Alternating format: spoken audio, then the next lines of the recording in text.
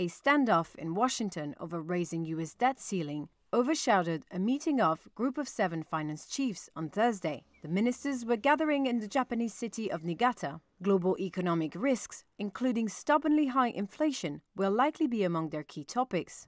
Speaking at the meeting, U.S. Treasury Secretary Janet Yellen urged Congress to raise the $31.4 trillion federal debt limit. A default would threaten the gains that we've worked so hard to make over the past few years in our pandemic recovery, and it would spark a global downturn that would set us back much further. It would also risk undermining U.S. global economic leadership and raise questions about our ability to defend our national security interests.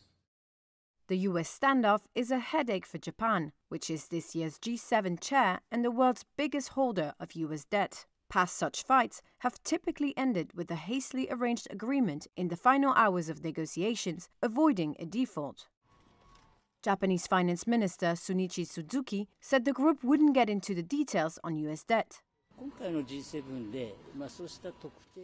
the G7 this time around, it's unlikely that we will discuss in depth about specific topics. Even as rapid rate hikes by the Federal Reserve weigh on U.S. economy, recent data has also shown signs of weakness in China, the world's second-largest economy. Figures out on Thursday showed the country's consumer prices rose at the slowest pace in more than 2 years in April, while factory gate deflation deepened. Other key themes to be discussed at the G7 gathering includes ways to strengthen the global financial system following the U.S. banking turmoil and steps to prevent Russia from circumventing sanctions over its invasion of Ukraine.